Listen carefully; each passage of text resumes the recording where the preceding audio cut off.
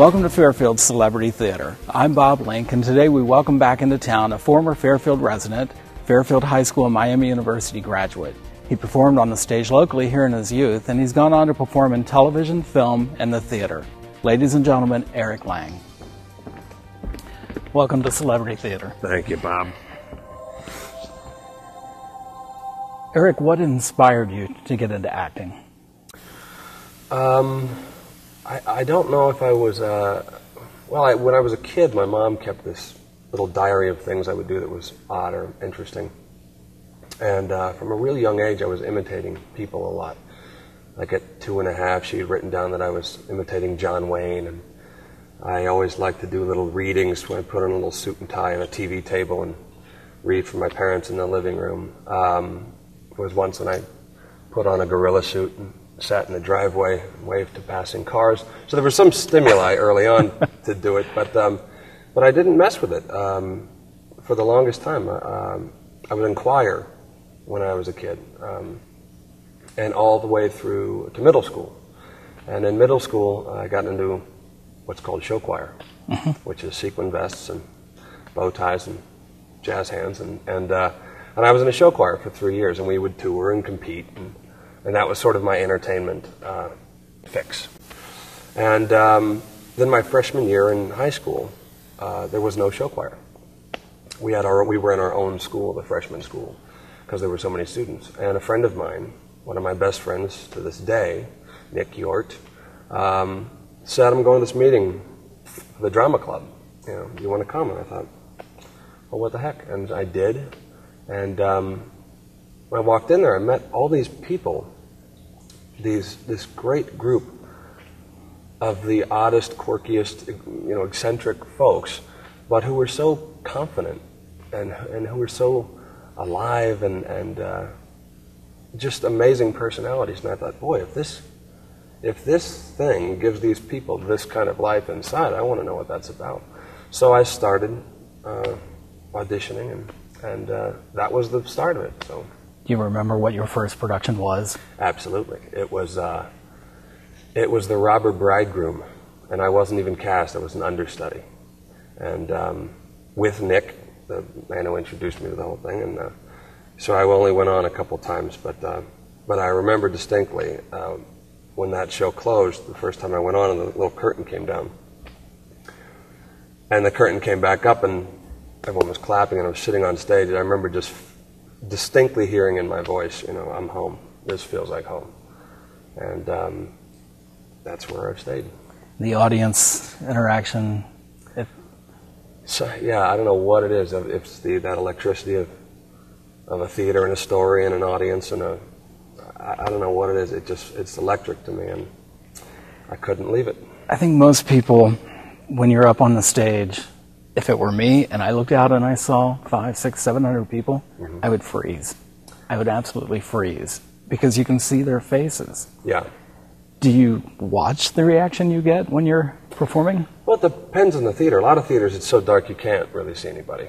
And it's impossible, if you're looking out, not to sometimes see someone, maybe even sleeping, which is a little frustrating.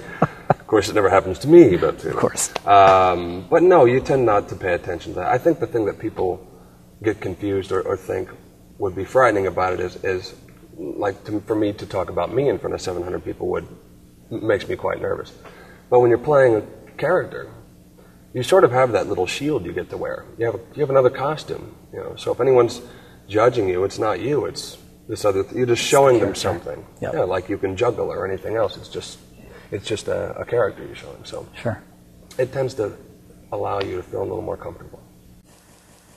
Was there any one person that inspired you to pursue? I mean, you mentioned Nick. Was there anybody that just jumps out besides Nick that?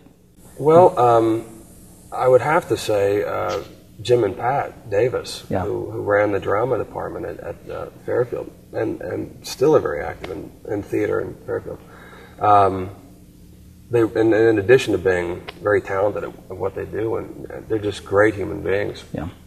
And were so supportive to all of us, and made it just such fun. It was really a great thing. So, and when I graduated, in fact, from high school, I was going to say my parents as well, but I don't know that my parents were on board completely about this acting thing until I graduated high school, and they asked Jim and Pat, they said, you might want to do this, what do you suggest? And they said, we don't often say kids should go into acting as a profession, but we think it'd be a good idea for Eric. Yeah. And they immediately were on board.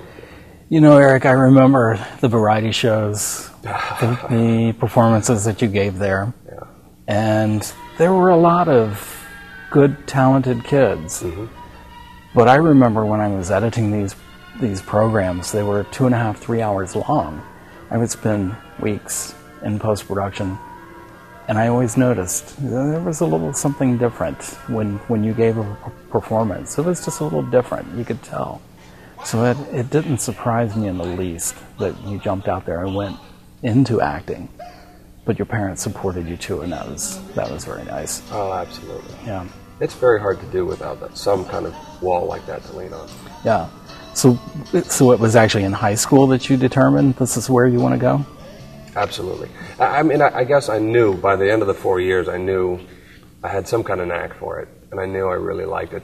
Now, then college was like, well, if I go and I do it in college, do I go to a school that just does that, or do I go to a school that's a more well-rounded school in case I get there and go, if I could even get in? I sort of did it step by step. I was sort of walking slowly into the pool. I thought, well, I liked it in high school. If I get into a college to act, then maybe I'll do that. So I ended up going to Miami because I thought, well, if I get there and this training and everything's driving me crazy and I don't want to do this anymore, I could move to another major and I'd be supported there because it's such a good school. But I did. I auditioned around to a couple schools who just did acting and some that were more well-rounded, and ended up going to Miami. And at that point, getting to Miami and then getting the feedback I got there, because high school, you think, well, it's a little pond, maybe. Right. Maybe no one knows what they're talking about or whatever. But once I got to college, it sort of reinforced the experiences I had had in high school, and I thought I have to keep going with this. Yeah. Looking back, what was your favorite high school memory? My goodness. Well, those variety shows were something special, actually. It was just, I loved the community of it. The theater thing, there was the theater crowd, and then there were, everybody else. But I loved that there were the jocks and the geeks and the theater people and the band people, and everyone was in one sort of communal thing. I also liked it because you got to see different sides of a lot of people that you'd never seen before. It was so sort of pick whatever you want to do. I loved that about it. And I guess senior year, the big thing that we do when the whole class gets on the stage and sings. Right. It's a powerful little memory. Yeah. But in terms of shows, I guess, gosh, The Music Man, I think that was, Harold Hill's you don't get to do that too often. Yeah, so Music Man was big. That was a fun. It was a huge success. Yeah, that was a fun show. So I love that. But every little play we did in that little tiny black box, I point like it's there. The first time in this month. Yes, nice theater. Gorgeous theater. And tell the viewers what it was like at the old high school. I mean, this is phenomenal to have this. Yeah, this is like Broadway. But, well, we were in Parish Auditorium was the variety shows. Right. Did we do the musicals there too? I think there were a few that were done there. But we also used the gym. Yes. I'm asking you because I literally don't remember it all. No. But yeah, we were in a gymnasium, for those few of those musicals with an orchestra with the acoustics going all over the walls and people in folding chairs, as I remember it. And Paris I actually kind of liked as a theater. I thought that was kind of an okay place to be. It actually had a pit, I remember. Right. An orchestra pit. And then we had the little black box in the high school, which was just, sort of tucked next to the lockers for the band people, I think, or something, as I remember. And we had a little wall of fame, with all our pictures as we went down the hallway. But it was literally 20 or 30 seats or something like that. Yeah. We still have a wall of fame. It's it's out behind us, behind me. I have to go check that out. There's a lot of photos, people that Fairfield students and others. I know I've seen your picture, but I don't think it's out there. I think it's up in Mr. and Mrs. D's little corner of the world. And I've seen that up there a couple of times and often wondered how you were doing. And then I turn on the TV. There you are. Doing well. teachers, what in high school and college, what teachers gave you, the feel that you knew what you were going? You mentioned Jim and Pat. Mm-hmm. College level and high school level, was there anybody else? Boy, Jim and Pat for sure. Just in terms of like always going back to your parents. If I had theater parents, they would probably be it. And Diane Robinson, for sure, for the variety shows, absolutely. Just for making everything so fun and giving me so many opportunities, In college, Janice Dean was my first studio professor where we were in. We had studio, which was about 8 hours a day of just training and voice and movement and, dialects and the whole 9 yards. But Jan Dean was sort of our main professor, and she was so hard on us in a great, great way. And she didn't let a lot slip. And I think we were very lucky to have her. She was actually going to leave Miami and stayed to finish my senior year. Nice. Which I'm grateful for. And Stan Brown is another who I'm still friends with today. He's just a great mentor to me about life, in addition to his abilities as a teacher. He's an amazing man. Rosalind Benson. Who else? My goodness. Mike Griffiths. I mean, there were so many people. Martin Benson. Gosh, there were a lot of folks at Miami with such formative years, that I look back on that, all guided in one way or another. But those are the names that pop out off the bat. I'm not sure how they, being Mr. and Mrs. D, Mrs. Robinson, put up with the cast that they had to put up with. You kids were all a handful. A lot of kids involved. Yeah. You had mentioned before the jocks were on the stage. Oh, yeah. The theater people, the musicians. It was pretty well rounded. Yeah. And I'm not sure how they That's put up why with all of that. They deserve a special spot, in heaven. They are saints for sure. No. Was there ever a time when you said to yourself, "I just can't do this"? Yes. It wasn't early on. I think early on you're sort of training and you're so blinded by all that, and you got your eye on the prize, and you don't know how hard it's going to be or what might happen. But there was a couple years. I moved to Los Angeles 3 months after graduating from Miami. Packed everything I owned into a little red Eclipse, waved to my parents, and hit the road. And the first 6 months there was a little just excitement about living in a new place, trying to learn the freeways, trying not to get mugged, whatever you want to call it. And then I got into commercials pretty quickly, and I was doing some commercials. And that was okay, but they were sort of here and there. And I just remember thinking, and I've done this 2 or 3 times out there, I just don't know. Is it going to be this way the rest of my life? Am I just going to be, And I actually started looking at, about 3 years in there, I think it was, at working in advertising, or what else would I do? If it's going to be this hard, what else? Because I've never considered anything else. I've always been an actor. And as soon as I did that, I got a job. And I started to think, maybe I should do that more often. There's 2 ways you get a job. You start thinking you want to quit, because it will always suck you back in, or you buy a plane ticket. Because whenever I buy a plane ticket, there's a job right on the day I'm supposed to fly out. So, but yeah, you start to go, well, should I? But it's been so long now. I've been there 13 years. And this is still all I've ever done. And I've made a living that way for almost 10 years now. Yeah. With no other side job. So I'm very lucky. Yeah. And I remember when you came back home for a visit. You stopped by my office. You showed me some of the commercials. Yeah. I was impressed. You even had a little 2-week stint on The Bold and Beautiful soap opera. Yeah, I did a couple episodes of The Bold and Beautiful, and I think that was, I didn't have an agent then or anything. It was just a casting director who had seen me in a play, because I was doing a lot of theater there at first as well. But yeah, commercials were my bread and butter for 7 years. What commercials? Which ones? What were they? Oh gosh, let's see. Well, there's Bud Light. Yep. That was a big one. That was one, the first season of Survivor. Bud Light. It was a commercial of me and this other guy on a raft, and it ran every Survivor. And that we shot in Hawaii, which was a lot of fun. Morgan Stanley, you know those ads that they would say, "I'm not her dad, I'm the Morgan Stanley guy." Yep. I was the first Morgan Stanley guy. I was the first Net Zero commercial. Yep. I was a spokesperson for them. I was a spokesperson for Northwest Airlines for a little while.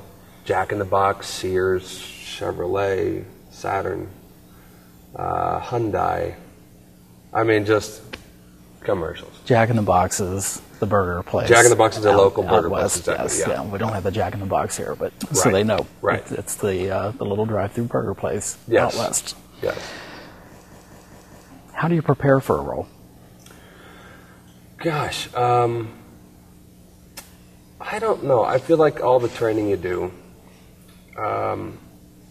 gives you different tool belts to wear, or different tools in your belt to use. And I'm one of those guys that likes to I don't go by one method or one anything. I kind of like to pick and choose from here to there and there. And the more you do it, the more you sort of recognize things you have within you that you can bring out, or accents or whatever. Experiences surely help. But I think the first thing is just reading it quite a bit, and getting as many clues as you can from the script. And then the next thing I do is, without even trying to, usually is I get focused on the outside. Like shoes and clothes and things are a big deal for me at auditions, because it just helps me convince myself, you know. Become the character. Exactly, to become the character. I like that visual for some reason. I think I was always a visual learner, so I like the outside. I just like the feel of things. I'll grow facial hair, comb what little hair I have left differently. Glasses are a big thing for me. I love those. So once I get that on, then I feel a bit safer to play around with the guts of the person, and then knowing your lines really well helps. Yeah. Which is a task sometimes. It would be difficult to learn, especially for theater. Mm-hmm. You screw up, it's out there. Right. With television and film both, unless it's a live program, you can go back and patch things up. Right. But with the live theater, what do you do when you forget your lines? Ad-lib? Well, it's only happened to me a couple times, thankfully, because theater you get to rehearse for. Right. You rehearse about a month, and then by that time I'm usually pretty sailing. And in fact, the only two times it's happened to me were very late in the run, when you are under the illusion you know everything, and it was a musical, which is even worse, because not only can you not just say any line, but it has to be in rhythm and on note with something else that you're forgetting. And it was three guys in a row, and we each had a verse. And I remember stepping up and going, okay, and we're all doing the thing, and the first guy goes, and I'm thinking, I don't think I know my thing. What is my thing? And the next guy goes, and I'm like, and I thought, I'm just going to let it go, and I'm sure it'll come out of my mouth. And I went, that's exactly what I said, and it's on tape. You know, it was one of the 2 nights they taped the show, and so I looked like an idiot, but it was fun. And it really doesn't happen that often. The funny thing about TV film is that, you can go back and retape, but you really don't want to be screwing up your lines if you're, a guest star or whatever. It just doesn't look good. But also, you'll do it so many times that it doesn't make sense anymore. If it's a complicated speech, I had a speech on JAG once about some stealth plane, the DOD, and the high-tech, and when you say those words that you don't even quite understand enough, it's like Bill Cosby used to say, obey. If you say obey enough times, it doesn't make sense. So you have to really concentrate to keep that language fresh, and because otherwise you can just get, you'll lose the meaning of it, and then you start forgetting it because you don't know what you're saying. LAX. Yeah. You played the role of a doctor. Mm-hmm. When you're out there in front of the camera, you've got these lines. I don't know if the people realize this or not, but there's places where they will, if you really lose your place, they'll put your script for you out in places where you're looking, but it's off camera. Mm-hmm. And I know that helps some actors get through it. Have they done that with you? No, I've never gotten to do that. Good for you. Sometimes they put them on legal pads or whatever, Yep. or they'll just write them out. And in fact, I got, I did a Boston Legal episode just a couple months ago. And there was this line that said, if you'll refer to the contract. And in my head, I'm thinking, well, I'll whip out a contract and I'll read this next line, which was a bunch of legalese in the event of a material processing complication, life, blah, blah, blah, whatever the thing was. And I get there and I said, so where's my contract? Because I was just going to, sometimes the prop guy will actually, the contract will look very authentic. So I figured, the line will be right there. And I memorized it anyway, but I was sort of hoping I could lean on that. And I got there and I said, where's my contract thing? He goes, oh, you don't need that. This guy's got it memorized. He does it all the time. And I thought, oh, my God. All right. I do have it memorized, but doggone it, I wanted to cheat. You know? Sometimes you want to cheat. But Eric, you've got a pretty extensive list of accomplishments, and I'm just going to read. These are from the trademarktalent.com, which is your agent. We're going to read a few of these so the folks at home know what your accomplishments Sure. are. In television, you've got Boston Legal, which you mentioned, Journeyman, Entourage, Burn Notice, ER, Cold Case, Ghost Whisperer, CSI New York, The West Wing, Without a Trace, CSI, The Perverts, NCIS, Judging Amy, JAG, LAX, The Shield, McBride, The Bernie Mac Show, All of Us, Wanda at Large, Oliver Bean. With film, you move on into Killer Moves, Mr. Woodcock, Brutal, Bondage, AM 1200, Paul is Dead, The Inside Track. Is it Roner? it is. Roner. We'll leave this one off. Nostradamus. We're on local cable. We won't say that one.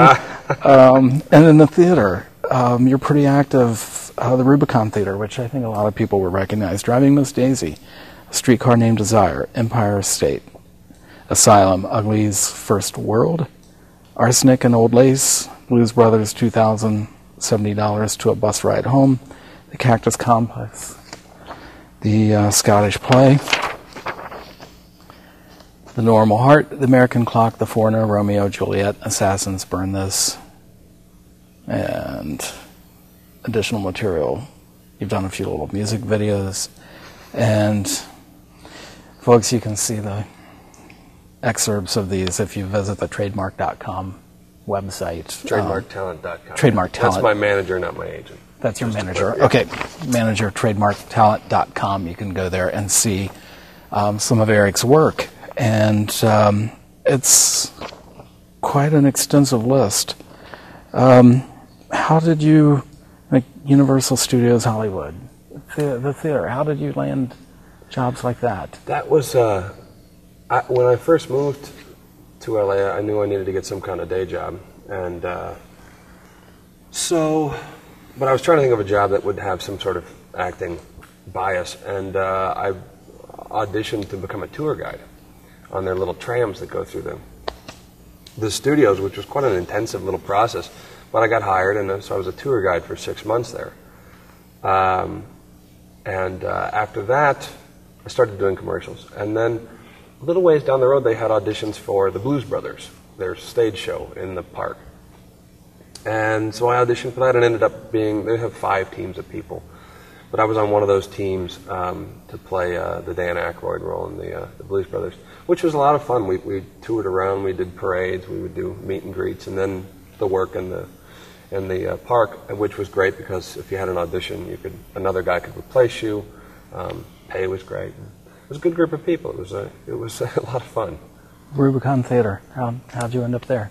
Rubicon Theater. A guy I had met. I say everything I've gotten in LA has come from theater. Every single thing. Every agent I've gotten came as a recommendation from an actor I met doing a play. You can trace everything back to a play. And this is another example of that. A guy I met in a play, Brian McDonald, started working for them in a managerial sense. And he had been for quite a while, and I never auditioned there. And then they were doing Streetcar Named Desire. And he said, I think you would make a great Mitch. So I went up and auditioned, and I got Mitch. And I did Mitch opposite Linda Pearl. I don't know if you know, but who's an amazing actress. And So that was my sort of first, and that was my first equity job. That got me the Stage Actors Union as Actors Equity. Right. So that got me my equity card, and I just fell in love with the place. It's in Ventura, so it's not in LA. It's like 45 minutes out, but you can still make it back to an audition if you have one. And the people there, it's a small town, you know, and the people there are just the most lovely, warm. You know, they're just like another Jim and Pat Davis. Yep. And we just formed this great relationship. And so ever since then, they've been throwing other stuff my way. So I do about a show a summer there. Summer being the time it's slowest in TV film, because Right. I can't really do both anymore. But yeah, I'll do about a play a summer, and it's just a fantastic. You don't get to use those muscles in film and TV, so it's a great outlet to keep my theater roots alive Sure. out there. You know, I think a lot of actors do that. I don't know if people realize that or not, but it's just there's a lot of theater in the LA area, and it's not just in the Hollywood, it's all over. Mhm. And same as in New York. I know some people kind of jog back and forth between the two just to get back to their roots, which is the theater. yeah, it's just a completely different animal, and I like doing. I've done it in LA a bunch too, but I like doing it in Ventura because there's a lot of people doing theater in LA hoping to get an agent or hoping to be on a TV show or whatever. And the folks doing it in Ventura, and that's fine, I did that too, but the folks in Ventura are really doing it just to make good theater. Yep. They're not there to try and, you know. But we've had great people there. Jack Lemmon, the last time he was on stage, was at the Rubicon. A lot of amazing names across those boards. So, What do you enjoy the most? Television, movies, or the theater? boy, they all have their pluses. I mean, theater's great because it's a direct connection with an audience, and you get to do the whole thing at once, which is nice. Television is nice because it's regular. You know, if you're on a series, you work a certain amount of weeks, and then you're off for the summer, and then you're back. But it can be really, really long days. Yes.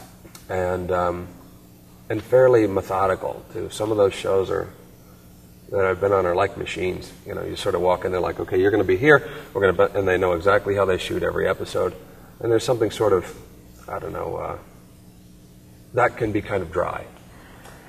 Yeah. I don't know how to put it. I don't want it to sound like it's a bad experience. It's just, it can be a rather a less creative experience. Yep. Movies are great. Movies are great because a lot of the time in television, you know, you're locked into, if it's an hour show, 42 minutes of content, which means if you had some sort of thought you were having that took a little too long in editing, they can just snip that off. And it can rob some of your performance from you, which I'm opposed to. But in movies, it's the length of the film, you know, whatever it is. So it just, you can do more with the content. You're not obligated to, you know, only say certain words because it's television, or it's just I think it's a great, highly creative, a little more free zone to work in. Any plays you've done that have gone on to become a movie? Yes, there is a great crossover there. A play, I did a reading of a play called Mating Dance with the Werewolf, written by a great playwright named Mark Stein at the Rubicon. And it went and became a production that started in Canada and then moved to, the Rubicon has a partnership with a theater in Canada, the Manitoba Theatre Centre. So they share a lot of shows. And it became a production, and I was not in the production because of this various reasons. But then a year or two later, Kate Kaplan wrote a screenplay version of the play, and I got to do Alan, the character I read in the reading, who I loved so much, great character, in the movie. And we just wrapped that 4 or 5 months ago. And that's the Killer Moves movie, which may be being renamed, I'm not quite sure. But so hopefully that'll be out soon. But it's great when those two worlds collide. That's a lot of fun. What's the audition process like? The audition process is every day there's something that goes out to all agents and managers called the breakdowns. And it has a listing of every show and what roles that show needs for that week, or movies, or documentaries, anything. Everything is on there. So my manager will look through that, and he'll decide I'm right for this, this, and this, submit the headshots, and then hopefully we get a phone call. And of course there are probably 3,000 headshots going in for any given role. So just to get an audition where they see, I don't know, they might see 30, 100 people is a tremendous achievement already. And then they'll call in about, I don't know, 150, 20, it depends on the casting director, to be seen. And early on you'll just be called in to read for the casting director. And then they'll have what's called a producer call, where the producers, the writers, the director, whatever, will be in the room. And you read for them, and then you get the part, hopefully. But the process of auditioning is pretty, it's the most anti-theatrical thing I can imagine. You're usually in an office, and there's a desk there and a bookcase and fluorescent lighting, and you get a chair and you're holding your sides, which is what they call a script. And you're just sort of, reading with a casting director who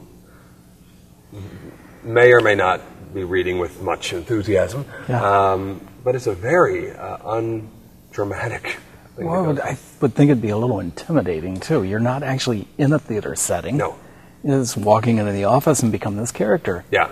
Yeah, it's just very, it's fluorescent lighting and a desk and a chair, and everyone sort of tends to sit there like this and watch you. They've had a long day, and so it can be rather intimidating. Yeah. What do you lean towards more? The dramas, the comedies?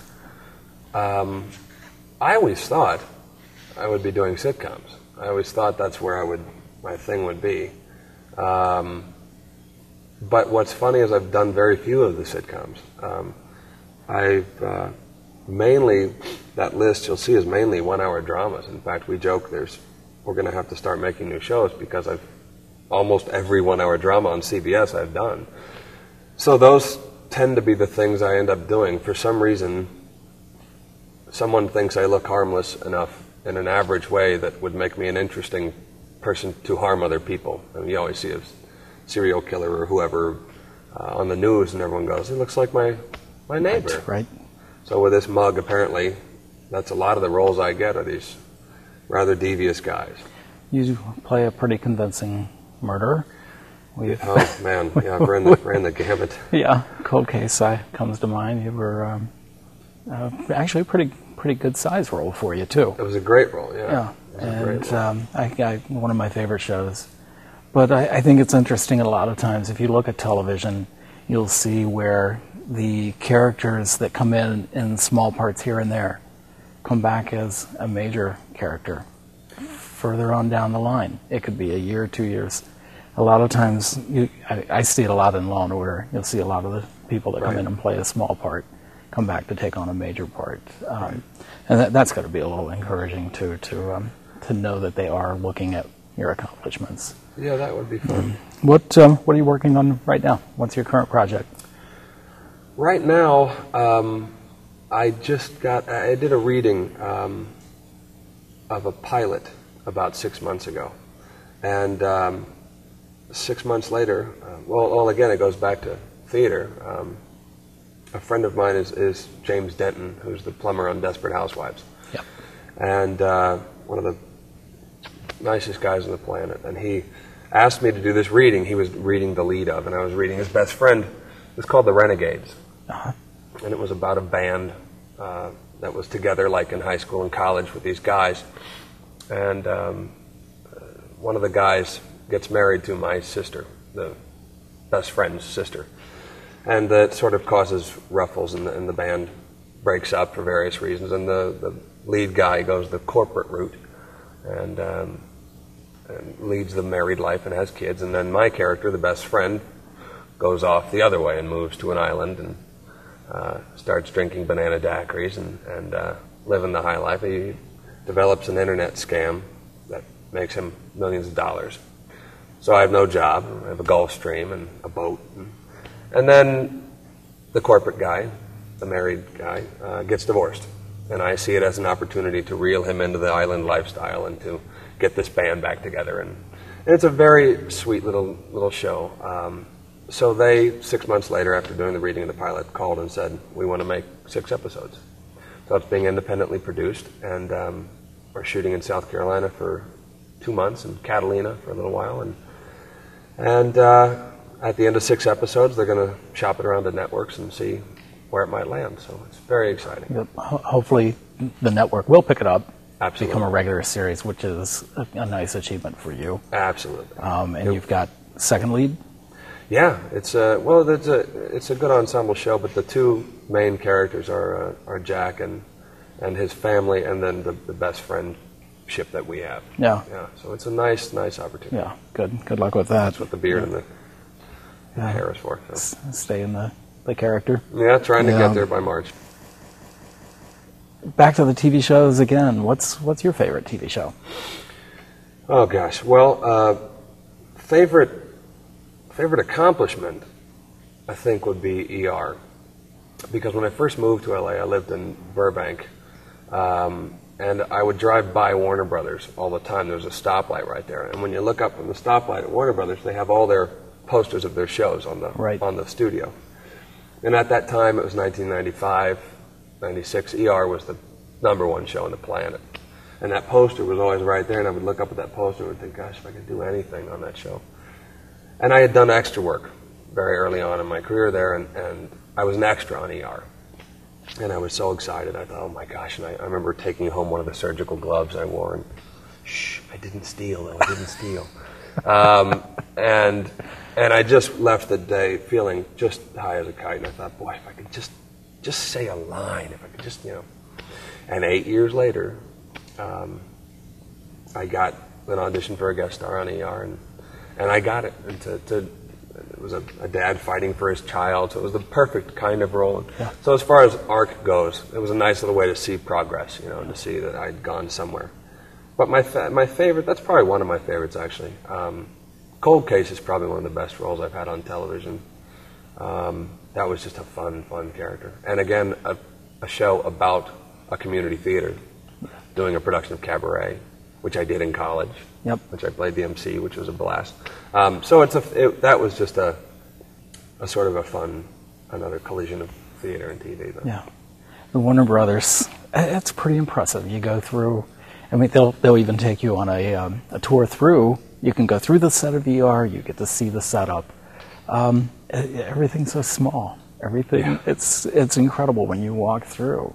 Yeah. Some of the sets, how actually they're so much smaller. They look so much larger in real life. They are on TV, and it just has a way of looking larger. Yeah. They shoot that on film, mm-hmm. and not a lot of room for mistakes there. But an exciting show. I think that's pretty big accomplishment too, Eric. Yeah. The fun thing about that set is it's all one giant thing. When you walk in the soundstage, the set goes all the way to the other side of the soundstage. It's all connected. Yep. Some shows, you have a room here, and then you have craft services right behind it where all the food is, and chairs and everything. But so once you walk in that world, you really feel like you're there. But it is always a little underwhelming to see. Yeah. What would you say to anyone out there now that is considering, I think I want to be in television, I think I want to be in theater? What would you say to them? Oh boy, I would just say do it as much as you possibly can, because that's what gave me a great leg up. I think I got to do a lot of plays in high school, and I did everything I could. Readings for plays in my living room. We would make little movies. My friends and I, when we were kids. It was just all about exercising the imagination and exercising your little tool belt. And then in college, I got to do so many plays. Luckily, that when I got to LA, I really felt like I'd had some experience.